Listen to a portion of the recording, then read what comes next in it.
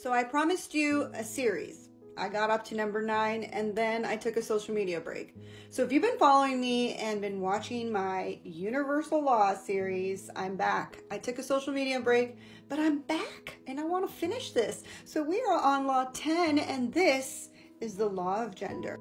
It first needs to be stated that the Universal Law of Gender does not apply to biological sexes. All right, moving on.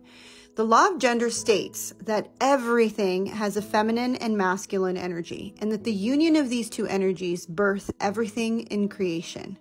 It means that all things need a period of gestation and growth before reaching maturity. Masculine energy is based on knowledge. It's action, logic, practicality, stability, willpower, focus, drive, goal-oriented. So if you're a natural leader and a problem solver, then you're probably tapping into your masculine energy. So if you're always on the go, never allow yourself to have downtime, you can't sit still, you have a fully booked calendar, then you're definitely tapping into your masculine energy. Now, on the other hand, the feminine energy is based on knowing. It's on intuition, creativity, passion, nurturing, being authentic, having connection, open, flowing. If you consider yourself an empath, wise, then you're most likely tapping into your feminine energy in a healthy way. And you're at your most powerful when you can balance both of these energies.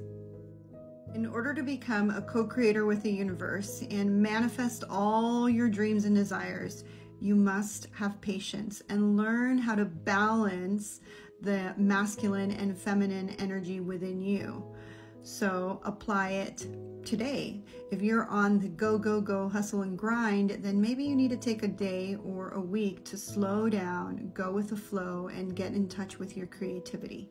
It's why I took a couple weeks off from posting on social media, because sometimes the hustle and grind needs to slow down so that you can have that gestation period in order to create and manifest the things that you want in your life.